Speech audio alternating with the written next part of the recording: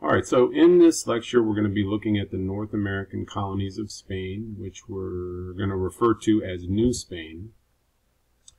Our learning target for this lecture. In this lecture you're going to learn about the development, geography, and culture of New Spain, which was Spain's North American colonies until about the year 1700. At the end of this lecture you need to be able to locate the territory of New Spain on a map, describe its geographic features, explain Spain's goals for its colonies, and describe its economy, government, and society. Spain's exploration. Spanish exploration in North America began with Columbus in 1492. The Spanish explorers claimed lands in the Caribbean and the Gulf of Mexico about 100 years before many of the other European nations started to, so they were ahead of the curve with everybody else. Many of their explorers were called conquistadors. Conquistadors were explorers who were appointed by the king to lead military expeditions into the interior of North and South America. Their goals were to conquer that territory from the Native Americans that lived there and get treasure, gold, spread Christianity, that kind of thing. New Spain ends up becoming a very large area. The Spanish gained control of all the area of Central America. What we think of today is the southwestern United States, Florida, the Caribbean islands, and their control extended south into South America, and they controlled most of South America other than part of what we would think of today as Brazil. Spain's goals in colonization, they really had two goals. Their primary goal was an idea called mercantilism. And mercantilism is the belief that a country's power is based on its wealth or its economic strength. Spain, what they did was they tried to extract resources from their colony and send those resources back to Spain and accumulate wealth. They were really interested in things like precious metals like gold and silver. So it's a very one-way sort of relationship where they just take and take and take from the colonies and try and accumulate as much wealth as they can. Their secondary goal was religious conversion. What they wanted to do was convert the Native Americans, who were not Christians, to Catholics so that they followed the same religion. New Spain's economy was based in large part on accumulating precious metals like gold and silver. There were lots of mining operations. In addition, the Spanish set up plantations. Plantations were large-scale farms where cash crops were grown for export. The typical ones would be sugar, tobacco, or cattle ranches where they would raise livestock. Both of these types of economic activities required large amounts of labor, and there weren't enough Spanish settlers to do this work, so they resorted to using slaves. At first, the Spanish tried using Native American slaves, but those slaves were unreliable. Many of them were dying because of exposure to diseases from the Europeans that they didn't have immunities to. Also, it was easy for them to escape because they were from the local area.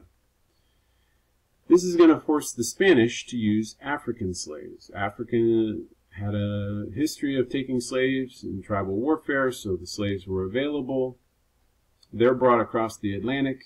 The African slaves are tougher, they're more resistant to the diseases because they've been exposed to a lot of the diseases the Europeans had. Also, it's nearly impossible for them to escape. They're taken out of their continent, shipped across the ocean, they have no family, they have no support, sometimes they don't speak the language. There's nowhere for them to go, they're trapped. So this is your first set of practice questions. I want you to answer these practice questions in your notes. They're just true-false questions, so you can number 1 to 5. Read through each one, mark it as true or false. So number 1 says the Spanish conquest of the Americas began with Columbus. Number 2, mercantilism is the belief that a country's strength is determined by its wealth. Number 3, religious conversion was the main goal of Spanish colonization. Number 4, New Spain's economic focus was the fur trade. And number 5, the Spanish relied solely on Native Americans as slaves. If you need to, pause the video, go back and look at your notes so you can make sure you have the right answers. New Spain society. New Spain had a very well-defined and rigid class system. At the top of this class system were people who were known as the Peninsulares. These were people who were born in Spain. They held most of the power and the wealth. Underneath them were the Creoles. The Creoles were people who were of Spanish descent, but were born in North America. So the place of their birth makes a distinction in what social class they're going to be in.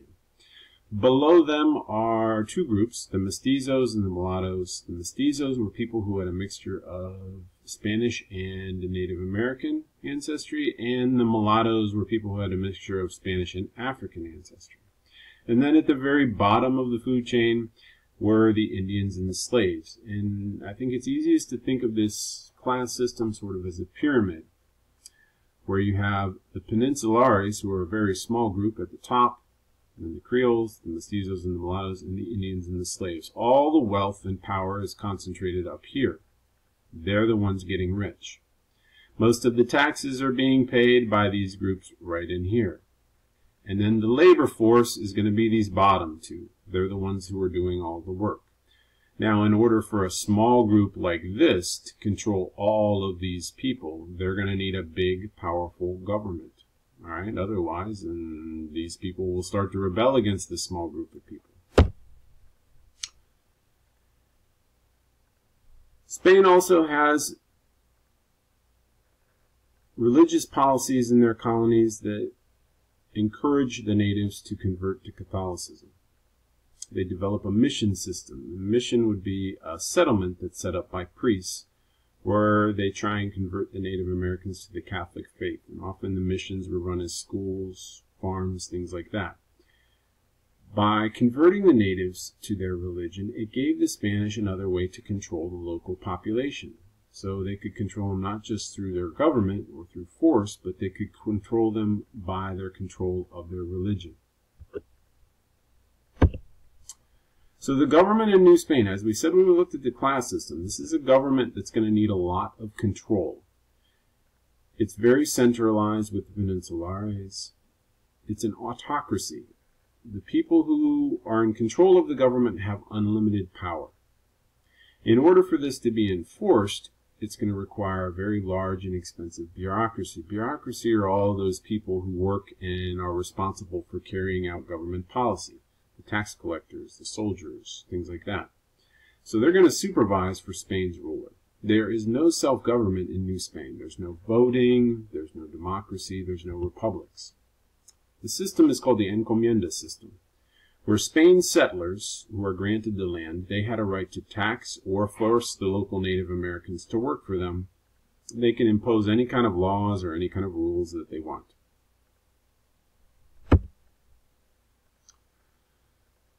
Alright, so now in your notes, make a heading for practice number 2. These are 5 more true-false questions. You can just number them and write true or false. You don't have to write out the statements if you don't want to. Number 1, New Spain's society had a strict class system. Number 2, a Creole was someone of both Spanish and African ancestry. Number 3, the mission system was used to convert and control the native population. Number 4, New Spain's government was decentralized with regions working together loosely as a confederacy. Number 5, under the encomienda system, Spanish landowners could tax or force local populations to work. If you need to pause your video, we're done at this point.